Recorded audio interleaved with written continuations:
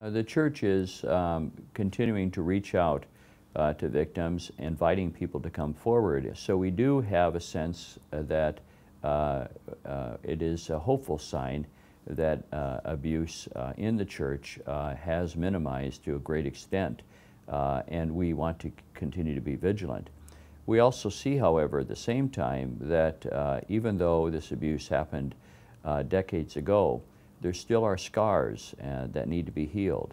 And so the church is looking for ways all the time to invite those who have been victimized by abuse, not only the individual, but the family systems that have many times been affected, also receive the pastoral care that they need.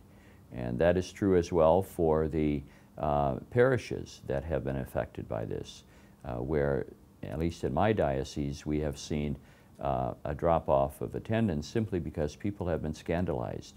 We need a pastoral approach that is going to invite people to trust again the church, but also to see that we have the gospel to proclaim and their lives can be enriched by that experience.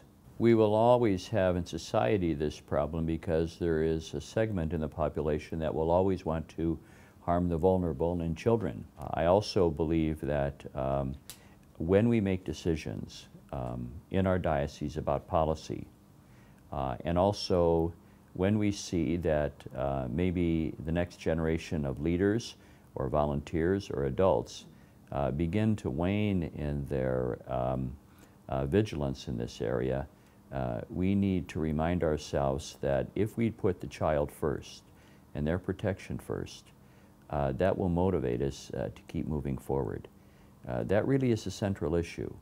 Whether or not we're going to, as the adult world, make sure that children are safe, whether it's in the church, in scouting, in coaching, in schools, wherever it is. All of us as the adult world have a responsibility in that regard.